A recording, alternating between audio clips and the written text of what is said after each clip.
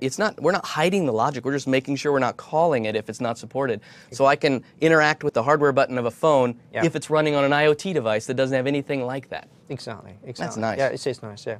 And the bottom example there has Scanner API. This is a kind of different, where one of the other APIs in API information is an API contract present. So this is kind of saying, okay, has this device got a scanner, and is it version 3 of that? So this isn't which device am I running on, this is how much of capability does this one device have, and I can add more functionality to my app. So it's very flexible. I mean, the bottom one, you won't be doing very much there as a developer, but the top one... Unless you're writing a scanning app. Unless you're writing a scanning app, yeah. But yeah, there's a lot of stuff you can do at runtime, making decisions about what code should be active at which particular times. When we're talking about these little edge cases, don't think that, this is, it sounds like it's going to be really complicated. It's just about making your app shine on particular devices. So when it's running on a phone, you can handle that hardware back. Now, some APIs are going to be deprecated, so let's take a look and see how we handle some of those different pieces. We know there are going to be some changes. There's only a few, to be honest, though, Jerry. Yeah, it's good news. I mean, we really are. They took the 8.1 WinRT API set and they moved it up to UAP, and then they added loads of great new stuff as well. But the one change that you will find if you're a Windows Phone 8.1 app developer, WinRT app developer, you will have used the and continue APIs, which that's a it's rough API. fair to say has not met. Rough API. It did not meet with wholehearted enthusiasm from our developer community. Very smart, the API is, for low-end devices. Yeah, so these were brought in. There's a whole set of these and continue APIs, which were all about making sure stuff worked really well on our low-memory, cheap phone devices. The happy takeaway is they're gone. And they're happy, yeah. So they managed to engineer this problem away. So even on our low memory devices, we can use, so pick single file and continue has gone, and instead we've now got pick single file async, which is exactly the same. Applause. Absolutely, it's the same across all of it. It's the Windows desktop model. Yeah, So that's on the C# API side. We also know there are going to be some changes on the styles inside XAML. There are going to be some subtle changes. Yeah, you'll see some problems like this, particularly if you've, like I said, if you created an app using the Windows Phone templates, you'll see things like phone accent brush, and there's a few list view item. There's a few styles that that it won't understand because they were specific to phone on 8.1. So you just need to go through and replace all them with the standard, the common ones, or create your own styles. You can create your own style if it's really important to you. Absolutely. Sure, you can. Yeah. Be an interesting shim, actually. Indeed. Yeah, well, yes, and that probably will happen, I would So guess. with charms gone, there's going to be some things we need to do. Yeah, the charms bar, we mentioned this, is not on Windows 10 devices. So some of your code, if you're porting up from 8.1, might have expected it. A Windows 8 app runs on Windows 10, and if it relies on charms, there is a charms solution. But that's no longer a forward-looking solution. That's just to make sure that those Windows 8 apps still work great. Yeah, so that's right. If you run a Windows 8.1, an app without doing all this upgrade stuff, and you just run that on a Windows 10 device, it will run just great. And in the title bar, you get a little drop-down menu where you see actually the charms options come drop down from there. So yeah, so they will work, but in order to get a really top quality experience, you want to convert to a true Windows 10 app. Basically move it onto the canvas. Yeah, exactly. Put a settings button on your menu somewhere, on your UI, and share buttons on your UI, which if you're a phone developer, you've been doing already anyways. So. Yeah, that makes sense. All right, so we've gone through all the code, but there is a design consideration. Yeah, and this depends where you come from and how much work you need to do here, but you'll need to look at the UI that you've ported up, and then you will need to do some work to, if you've got a phone app, you would only have a UI that was designed for the phone, and then you'll need to expand that out and take that to the bigger screen devices and make sure that you've got a great experience regardless of the device you're running on. The great news is all of this work, we've already been trained thanks to the web, right? The web has already brought us up to speed about responsive design. Now it's just a matter of implementing that inside XAML, and we'll find a lot of controls and a lot of tooling to help us do that. Indeed, indeed. So why target UAP? Well, this is the big win here. You can extend your app to multiple device families very easily by targeting the UAP. So you're getting to a great place for moving your app. I mean, you may have a great phone app, but hey, wouldn't it be awesome if that was running on tablets and PCs as well? Right. We're not telling you that it has to run on a PC. If you want it only to run on the phone, then let it run on the phone. But now you've got options. And we don't target Windows anymore. We're targeting the UAP, so we have across all kinds of devices are running UAP. So you've got potentially a huge user audience to go out there. Okay, so that was half of the story when we went through that demo. Yep.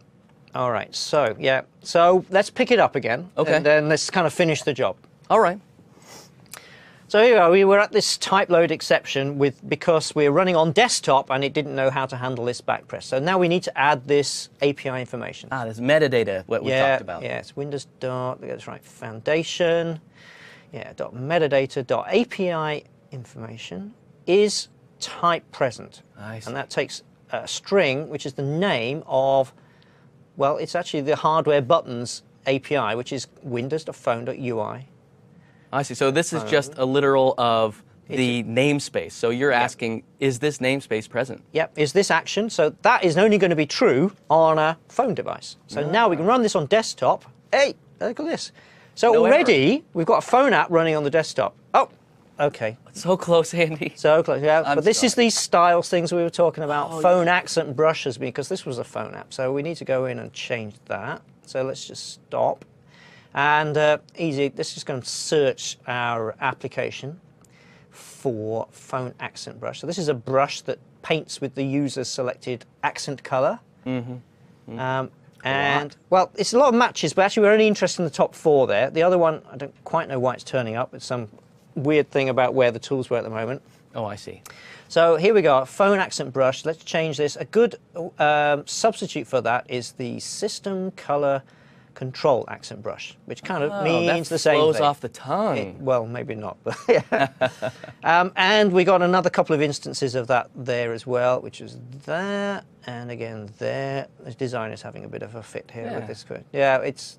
This is a Windows 10 preview session, so just a FYI. Just to remind you of that. Visual Studio not everything is clean, and and the other view, I mean, I already know as well, I didn't bother running it to show you, but these list view items subheader, these are phone only, so I'm just going to change these for now to just a body, which is a standard one, and we can tweak these later, change the styling a little bit, but hopefully this will be enough to get us running. Yeah. So here we are, back in the desktop app, and life is good, and we've got a here's our navigate in. Look at that. Pivot controls on both, and animations work, and now we can go off. Look, it's all working. Now that's pretty impressive. Do you not think? I think I do not think. I think it's impressive. So let's run it on the phone as well, just to show that it still runs on there. And that would be sad, yeah, if it didn't. If it didn't, that would be disappointing, yeah. But here we go. Nice. So, yeah, and just like we would expect. Slightly new styling, interesting. We've got some work to do to change, you know, and we can go and take a picture. We can go and take a picture. We can go and, no, it doesn't want to take a picture. We'll fix this. What's going on? What's going on? Yeah, there's something wrong with taking a picture. So let's go and have a look at that. Why did that code not execute? Yeah, well, you kept clicking it. I did. Why did that not work? I'm in the wrong. Where am I? Oh, this is the share contract stuff. That all. Let's go. But down here somewhere. Here. Oh, here we go. Here's the button photo click. Oh, this is the dratted hash ifs things, because this file was designed. This code has been designed to run on, you know, in a shared project. Right. So we assume we're running on. I don't know which one. Let's try the phone one first. So let's just take all these pound ifs out. Comment out the Windows desktop version for now, and then. Look at this. Pick single file and continue is obsolete. It will be unavailable. Instead, use pick single file async. So this is what we were talking about. It means we have now converged on the true Windows desktop model, which is the one that, as it should be, pick single file async. I see. It's an await. Yes. Yeah.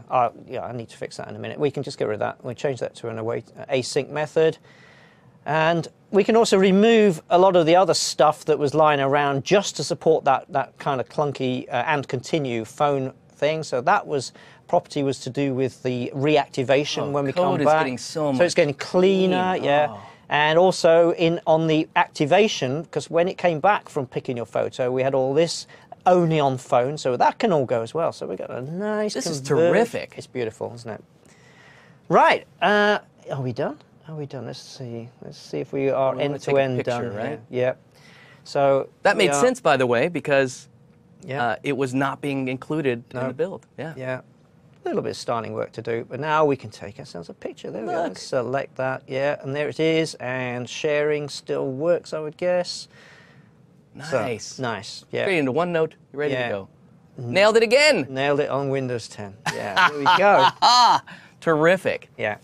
So that's nice. It's, I mean, you know, that wasn't, and that's a proper little app. It's, you know. Yeah, that's realistic. Yeah, that's right. Yeah. So there you go. So that's, well, just, you know, let's run it on the desktop just to make sure that we really haven't broken anything. But yeah, a bit of repainting. That's the tools in a minute. And yeah, we can do all that kind of stuff on there as well. And it's all working. I won't bother taking that any further, but you know, it's so there we go. Now you want to just tweak your UI a little bit, make sure it runs across different kinds of devices. But yeah, we're all good. Well, that's a heck of a demo, I must say. Everything perfect. The all right, let's just kind of talk about what's going on and what's happening there. So, what about the Windows 8.1 Universal App? There's some things every developer needs to kind of think through. Okay, so yeah, so that was a single head. We took a phone app, and the process for doing a Windows 8.1 single-headed app would be pretty good as well. So when you want to migrate a 8.1 universal apps, the kind of process at the moment, and like I said, this is preview bit, so the kind of process at the moment is you basically need to choose one of your heads, whether it's the phone one or the desktop head, to be the source, the project that you migrate. And you temporarily put the other one to one side. Yeah. You then go through the process that we basically just showed you with a single head project and upgrade it, and you end up with a UAP project, but it's based on one of your 8.1 heads. Yeah. But the process will be no more complicated than I showed you, you know, with that example we just went through. Now, in an 8.1 universal app, you will have this shared project, most likely. They will have a shared project where all the code sits that actually is compiled into both your phone 8.1 package or your desktop package. Now, what do you want to do with that shared folder? Well, actually, you could just leave one, you could keep it. Just keep it. It's just a tool. A shared project is just a tool for a way of storing stuff in a project that can be easily shared with other projects. That's all it is. There's nothing magic about it. So you could just keep it. Or you could take everything that's in that shared project and drag it and drop it into the head, and you've got a nice clean single project and no shared project involved.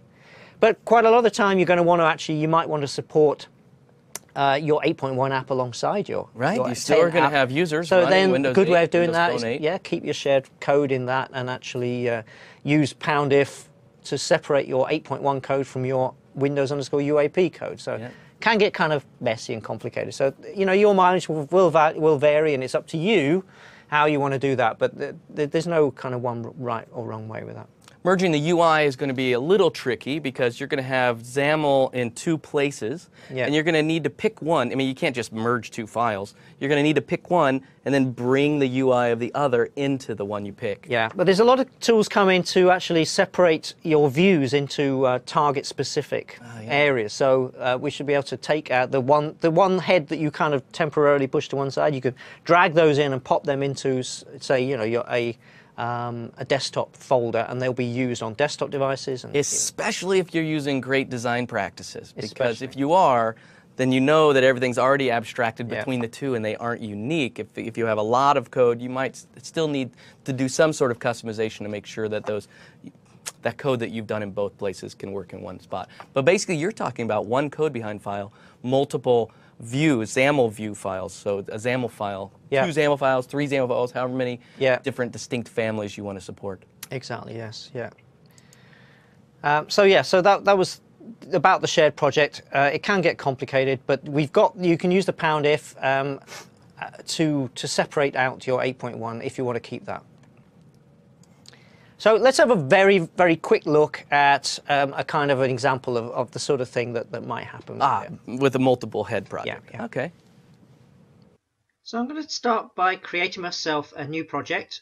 I'm going to use it's a Windows 8.1 Universal App Hub App template. So this creates us a solution with a big Windows and a Windows Phone project in it, and a shared project. So run it first on the PC so we can see what it does, and it's just a lot of grey squares. So we've got the hero pane there, and then you've got all the content scrolling across to the right. You can click on an item, navigate back, and that's kind of how it works.